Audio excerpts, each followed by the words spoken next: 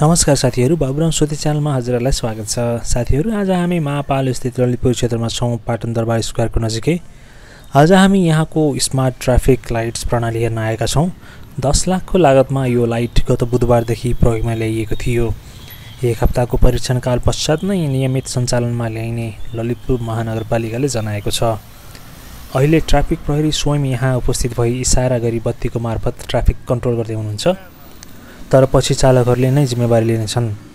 नेपालमा धेरै मानिसहरू ट्राफिक बत्तीको नियम पालना गर्दैनन्, तर अब आफ्नो सोच बदल्नुपर्छ साथीहरु।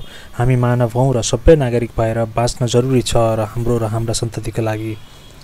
त्यसैले ट्राफिक नियमको कडा अनुशासनका साथ पालना गरौं, जथाभावी फोहोर नगरौं, ध्वनि प्रदूषण नगरौं र सबै नागरिकको परिचय दिउँ भन्न चाहन्छौं हामी। र हामी हाम्रो सरकारलाई पनि सम्बोधन गर्न चाहन्छौं। काठमाडौँमा लगभग ट्राफिक बत्तीहरू नै छैन भन्दा पनि हुन्छ र भए पनि काम नलाग्ने र सञ्चालनमा नल्याइएका हुन्छन्। थापाथलीमा आजभन्दा 22 वर्ष अगाडि जापान सरकारले बनाइदिएको त्यति राम्रो ट्राफिक सिस्टमहरू र बत्तीहरू अहिले बल्दैनन् र काम गर्दैनन्।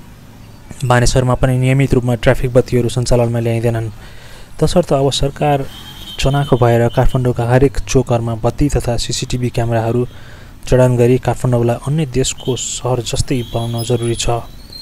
नेपाल विद्युत प्राधिकरणले पनि तुरुन्तै सबै काठमाडौँका तारहरूलाई भूमिगत बनाउन जरुरी छ। कामहरू गर्न धेरै छन्, तर अहिलेलाई ट्राफिक बत्ती भने सबै ठाउँमा लगाउन हाम्रो सरकारलाई बाबुराम सोती च्यानल विनम्र अनुरोध गर्दछ।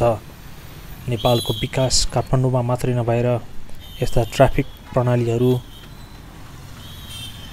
ट्राफिक बत्तीहरू, सीसीटीभी क्यामेराहरू अरु नेपालका अन्य सहरहरूमा पनि राख्न जरुरी छ भन्दै आजका लागि हामी बाबुराम सोती च्यानलबाट बिदा माग्दछौं। धन्यवाद। जय नेपाल।